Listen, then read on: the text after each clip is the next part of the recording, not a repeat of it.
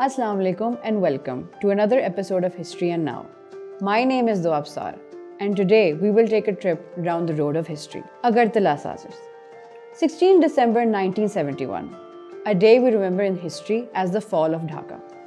We read about the separation of East Pakistan from West Pakistan in history books, what the Bengalis label as a day of victory.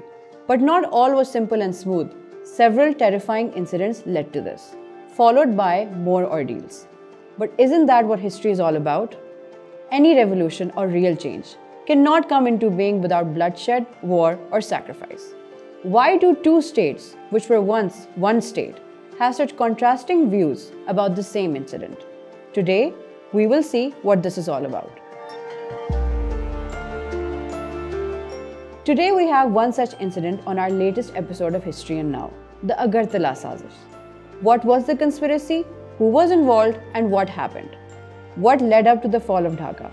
Let's dive a little deeper into it today.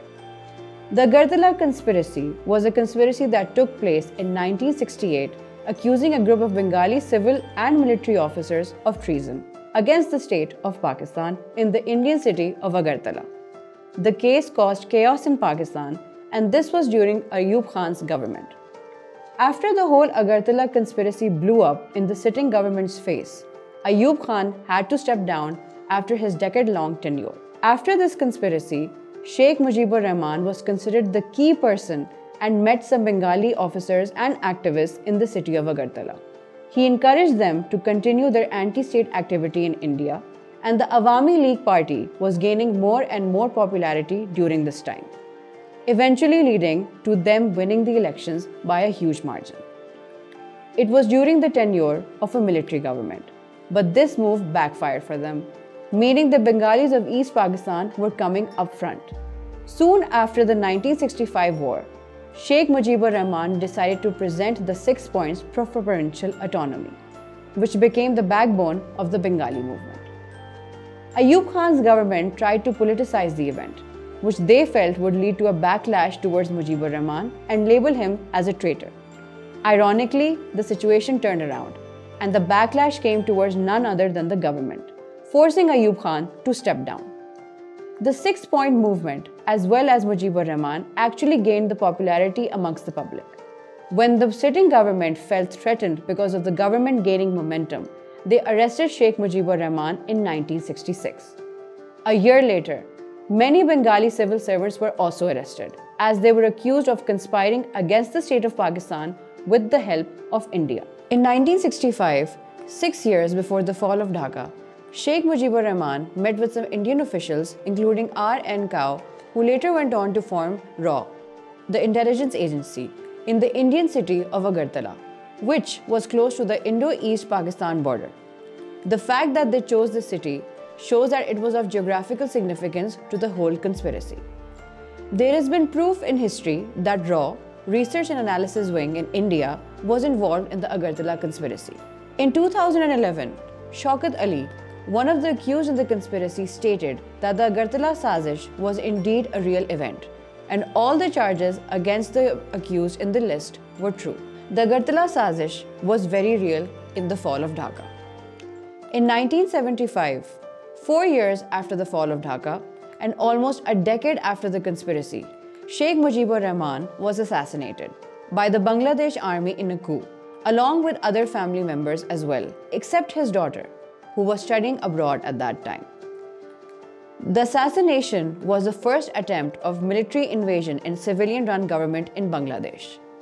There have been theories about who was involved in the killings. Some signs point towards RAW, which raises some eyebrows that why did the people who helped Rahman in the first place end up stabbing him in the back? They considered this as a milestone in the overall movement that eventually led to the separation of Bengalis or the fall of Dhaka. There are mixed views about this, but real historians have commented that the situation was not as bad as it became because the Agartala conspiracy aggravated the situation. The case for the conspiracy was tried in court, but led to it being closed because of the rising political tensions. The conspiracy just further alienated the Bengalis living in Pakistan, and after this whole incident, the movement as well as Sheikh Mujibur Rahman gained even more momentum. Such events, which took place in the earlier side of Pakistan's history, show that things have always been turbulent since we gained independence in 1947. Even now, if we compare, there is still great chaos in the society. Things don't seem such different than they were in 1970s. Now do they?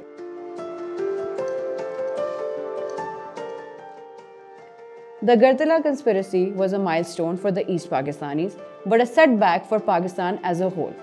The Bengalis were demanding a separate state for themselves, which set in motion the events that led to what we know today as Bangladesh.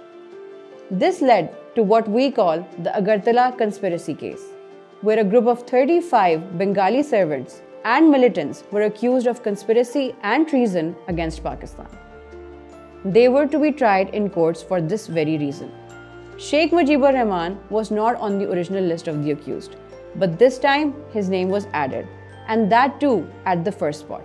Of course, historical perspectives can be very one-sided, and this event was no exception either. Many regard Rahman for his action, boldness against the powerful, and standing up for what is right. Others label him as an anti-state traitor, which only concocted such a situation to create chaos in the society or for material gain. There will always be mixed reviews about everything, even this. But one thing is for sure, Agartala Saazish, combined with many other factors, led to the long-lasting hostility between Pakistan and Bangladesh, which, if seen on a grassroots level, does not exist. And the people on both sides love each other. They want to coexist peacefully. They want to know about us, and we want to know about them.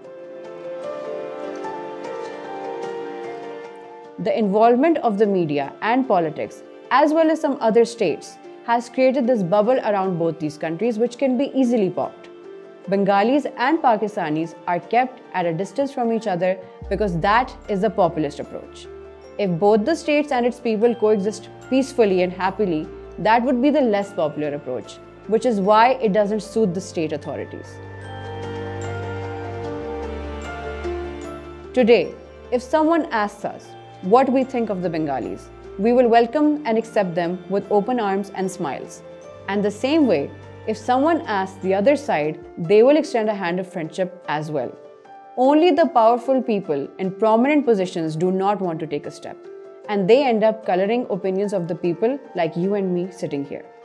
It's been over 50 years. Both states need to move on from such a terrifying episode.